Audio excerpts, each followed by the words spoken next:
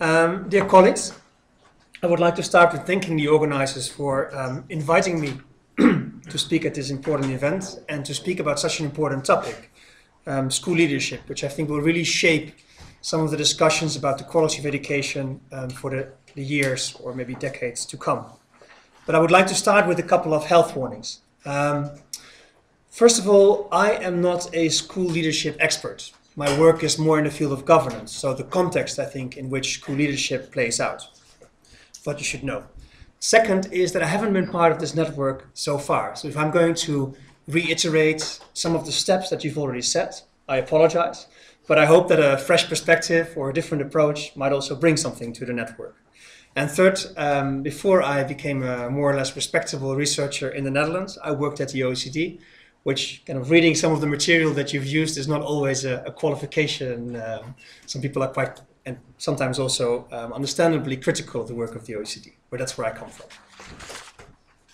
So today I wanted to talk about three separate things. First, I would like to take a step back and talk a little bit about the changing context of the school system, like the big kind of social and governance changes in which all of this plays out. Then I would like to kind of zoom in on the Dutch primary education system as one example of these changes and what it might mean. And then third, I want to kind of widen the discussion a little bit again and talk about some of the wider implications for school leadership. And I need to do all of that in 25 minutes, as I've been told by the chair, who will make threatening kind of gestures if I go on for too long. So let's start quickly with the context. And I think, there's obviously a lot of important change in the social kind of context in which we educate people.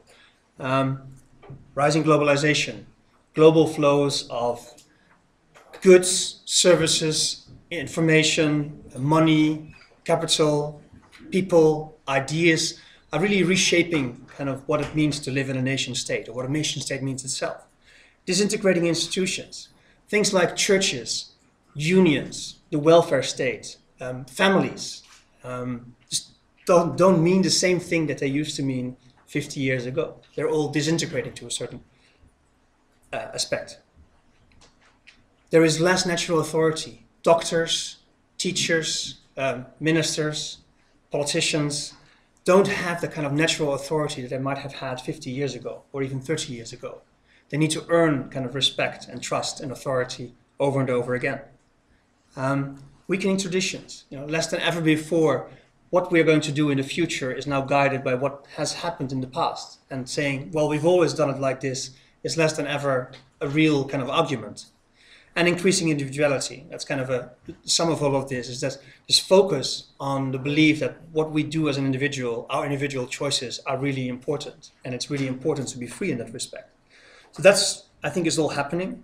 And it's what, kind of added up, this is what Zygmunt Bauman refers as liquid modernity. This kind of notion that things used to have a place and a structure and a position, and now that's all fluid and things are moving along. And the best way to illustrate this is maybe if you think about a woman born in the early 20th century.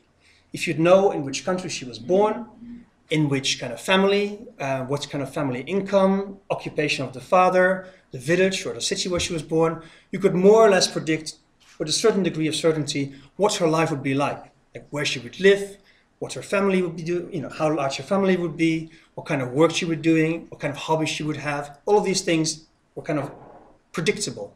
And now that's no longer the case. All of these things are open choices. And that's great. And I think we all think that's really important and value that. But it also makes the job of governing this system very difficult. People are not so easy to pin down. There's a lot of choice, there's a lot of movement, there's a lot of complexity. And so there's a real question whether the state is actually able to deal with this. And I think, that's been an important debate in the last 30 years. So whether the state is in fact part of the solution to kind of social problems, or whether it's part of the problem. And of course, this famous quote by Reagan, the most terrifying words in the English language are, I'm from the government and I'm here to help. That's when you really should start running, when the government comes along. And of course, the idea that the government is part of the problem is this notion that real kind of innovation, real solution to problems comes from the market or comes from individual people, not from some big state that tells you how to do things. And of course, this is also really the birth of new public management, with some figureheads on the right-hand side. And I won't kind of bore you with reading out this entire list, but I think new public management is basically about two separate things. It's either kind of reducing the size of government, just downsizing, lowering taxes, things like that, retrenching the welfare state. Or, where that's not possible or feasible, it's trying to make the government more like a market. So, output steering, decentralization, performance measurement, commodification of public services, all of these things are really kind of trying to make the government more market-like. So, obviously, new public management has been kind of rightly criticized often. So performance measurement, for example, has very clear perverse effects. It's teaching to the test, in a sense. Decentralization has not always brought this kind of, efficiency gains that we hoped for. And other aspects of new public management too are just not always that successful or even cause problems. And there's also more of an understanding now, I think, than 30 years ago, that there are certain things, the public good, where we really want the state to be important and to make the decisions and not leave things to the market. But I think it's not just a technical solution to a technical problem. New public management is not just about effectiveness or efficiency. I think it's also trying to make sure that governments work in the context of this kind of liquid modernity, and Zygmunt Bauman, these trends that I was discussing in the beginning. So I think some form of new public management will stay with us. I think performance measurement, for example, it's partly about making things more market-like, but it's also partly about, schools and hospitals need to be accountable to us in a situation where we no longer trust them, self-evidently. Before it was, like 30 or 40 years ago, it might have been enough for a hospital just to have some men with white coats running around and basically to trust that the hospital would actually make you healthy. Now we don't trust hospitals, that easily anymore, and we don't trust schools similarly. We want to have some kind of performance measurement, and I think that's understandable, and that's kind of adjusting to the situation. Decentralization as well, I think. Complexity of society is just too big for one central state or even for regional governments to kind of oversee it. We need to decentralize to schools, where schools in their smaller environment can really adjust to local contexts and local situations. So it's decentralization is also a way to handle kind of complexity, so it won't go away. I think the good old days of like central government and trusting in that kind of government are over. So, entrance of the Dutch case. And I'm using the Dutch case, and I'm focusing particularly on primary education, because I think the Dutch case is an interesting example of taking these ideas of new public management to quite an extreme level. And so, even though I don't think other countries are not always comparable with the Netherlands, I think this might be a direction in which your systems are heading. And so, I just wanted to discuss the Netherlands as an example. So first of all, you can see here, this is a graph on the decentralization of the system. So left, central and state, kind of decisions are made by the central and the state, the percentage of decisions pertaining to education, right, local and school kind of decisions made about education. And you can see that in almost all countries, the number of decisions over time by local and school level has gone up. And this is from 1998 and 2007, which we have data for. But of course, a lot of decentralization happened from the 80s onwards, so aren't even captured by this graph. And you can also see that the Netherlands is quite a decentralized country compared to many other countries in the OECD where we have data for. So just to kind of sum up the governance situation of the Netherlands, it is a highly decentralized governance structure. We have a long tradition of school autonomy in the Netherlands, and it's basically a result of the struggle of religious groups to get the right to establish their own kind of privately run but publicly funded education, and to get the freedom to teach in those kind of established schools what they wanted to do within certain limits. And that kind of tradition of autonomy has, in the past 30 years, only been moved further. So now the public schools are also very autonomous. They're guided by more or less the same kind of governance regulation, governance framework. And there are no formal intermediary levels. So you have in the Netherlands the state level, and there is the school level or the school board level, but in between there are no real formal levels. The local level, which is quite important in other countries, the UK or Sweden, doesn't really play a role. It's now in big cities, local level. The local level is trying to play a bigger role and sometimes succeeding, but it's doing so without a formal kind of basis for its power. And there are some organizations that are intermediary, but they don't have a formal role in the system. They're not recognized by law. So that's quite an extreme choice. And then the steering philosophy is quite extreme as well. So first of all, financing schools is basically a lump sum formula funding kind of situation, mostly based on the number of students and adjusted for students that need more money. So migrant students or students with special needs get more funding through the formula. And there's an extreme kind of focus on performance measurement. So both at the end of primary education and at the end of secondary education, there are tests. In primary education, it's a voluntary test, but I think almost 100% of the schools in the Netherlands now does some kind of test that is makes it comparable to other schools. And all in the end of secondary education, in all instances, is a national exam. And there's a really strong focus on comparing schools and how they do at these tests. And just the other day, a ranking came out in one of the national newspapers showing basically the position, like the ranking of all these different schools, adjusted for social background. There's quite some advanced stuff going on, but it's really this focus on output and what happens in education and what happens in classrooms, teaching, learning, between teachers and students is pretty much a black box as far as government is concerned. And for a really long time, it's changing a little bit now, but if you talk with the people at the ministry, and you'd ask them any question about the content of education, about pedagogy or curriculum, or about strategy, or about what schools should look like in 20 years' time, they basically say, well, I'm sorry, we're responsible for the system as a whole. We don't have an opinion on that, and we don't really know either. And it's really, so that's pretty extreme.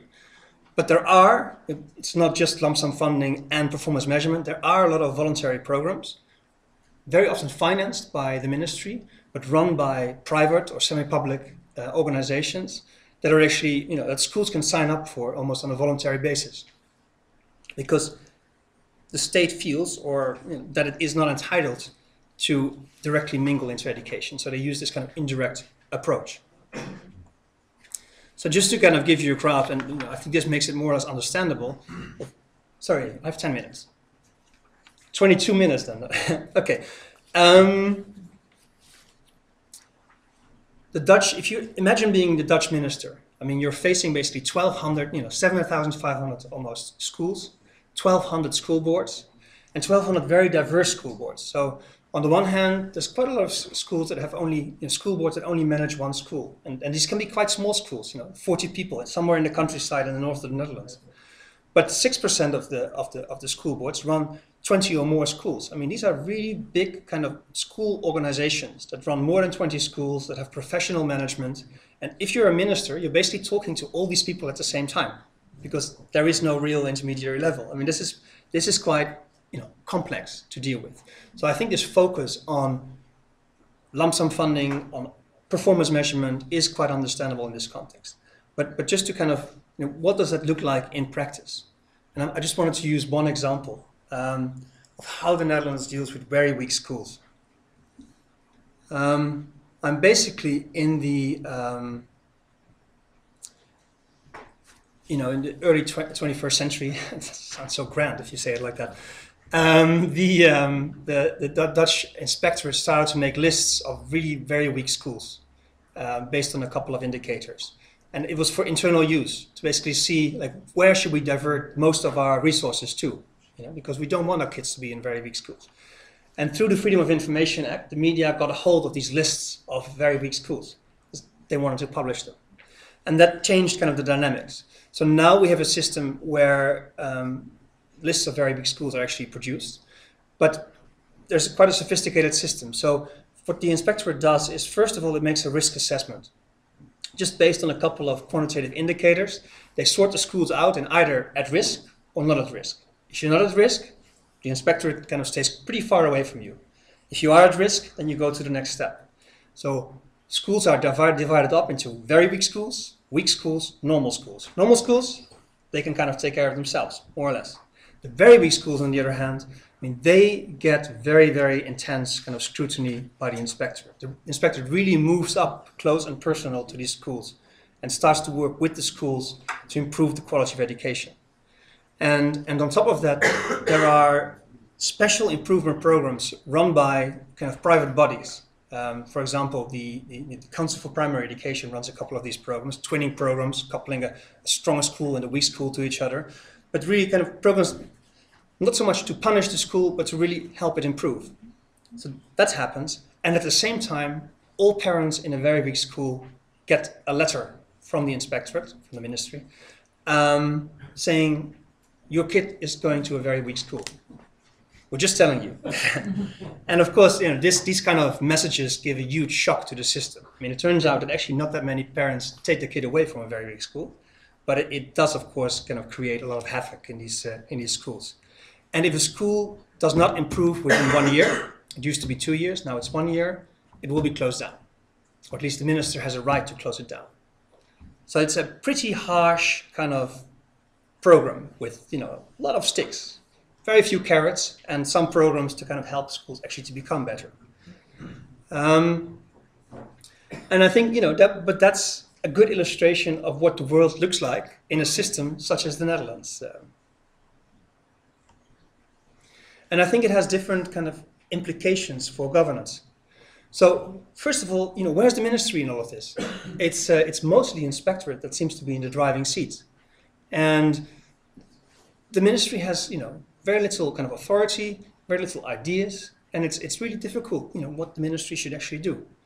On the other hand, there's a strong position for the inspectorate, and there's a question, well, is that such a good idea? If the inspectorate decides that it will start to focus its inspections on certain topics, the whole system actually steers towards those topics. And they are more in the driving seat than the ministry. But the inspectorate should be an impartial kind of judge of quality, not the kind of guys in the driving seat or the girls in the driving seat. So there's a real issue there. Second, group of issues is that it's very difficult in the Netherlands to arrive at a compelling strategy. How do you, work with like 1,200 school boards and lots of different kind of public and private organizations to arrive at some kind of strategy? Everybody has different goals. How do you arrive at a couple of, how do you focus on a couple of very compelling goals that you want to focus your system on? There's a real issue because we focus on performance measurement, and because that performance measurement is mostly to get away from failing schools, we focus a lot on failure and on things that are not going so well. But we don't really focus so much on how we make normal schools into good schools or good schools into great schools.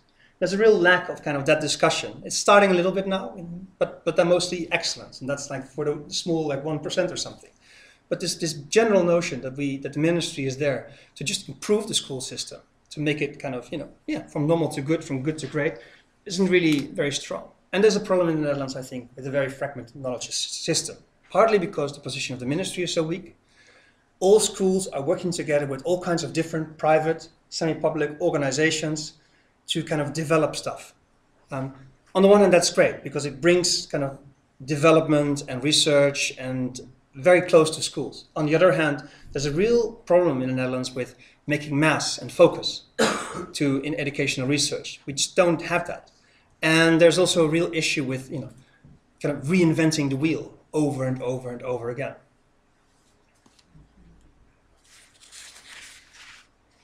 And I think finally, it makes a system very reliant on high quality school teachers, school leaders, teachers as well actually. But I think in the Netherlands and in such decentralized systems where government almost abstains from content, a lot of the things that in some other countries are happening at the government level or the regional level or even the local level has to be done by school leaders in these systems. And so that brings me to the last kind of part of my topic, school leadership in this context. So I think school leaders are in a rather difficult position in these systems. I think that this is how I'm going to try and explain it. I think they need to make 3 separate splits. So here's Jean-Claude Van Damme, muscles from Brussels, doing 1 split. You have to imagine that school leaders need to do 3 splits at the same time. Jean-Claude Van Damme doesn't even have enough legs to do that, but school leaders need to do it every day.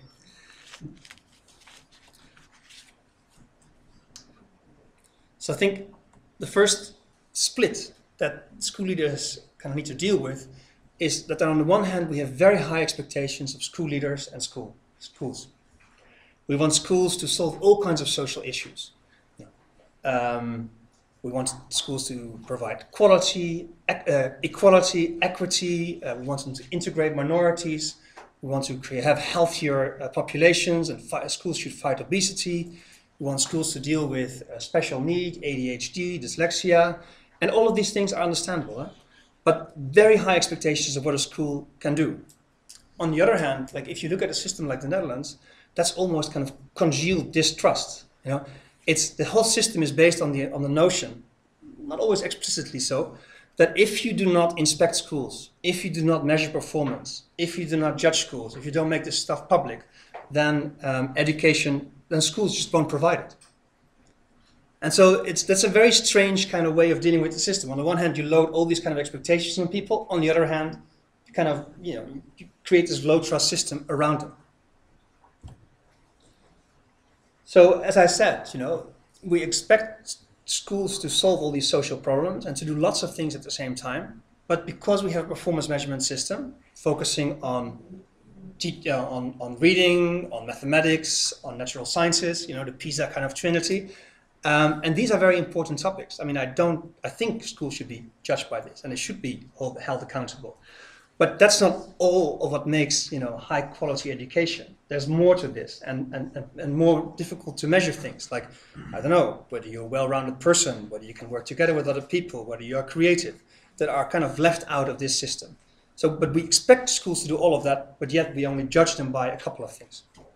And I think importantly, and this is a beautiful book written by Schwartz and Sharp, we write basically about what do we need to kind of be successful or do well in these complex societies that we are in. And they talk about practical wisdom, which they basically take from Aristotle. And it's basically about the ability to assess complex situations, to make choices when there is no clearly bad and clearly good choice, never, and to kind of follow through on these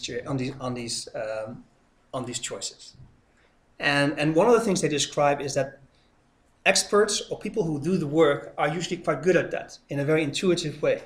But if you introduce an abundance of incentives and rules, that job actually becomes more difficult, because then people start to focus on, oh, what's the rule? What's the protocol? What's the thing? Instead of thinking for themselves. Or when you introduce incentives, other things than, let's say, the core of education, but things like, what's my salary, or how's the school going to look like in the papers, are going to be more important. So practical wisdom, they argue, is destroyed to a certain extent by this system in which we have an abundance of incentives and rules.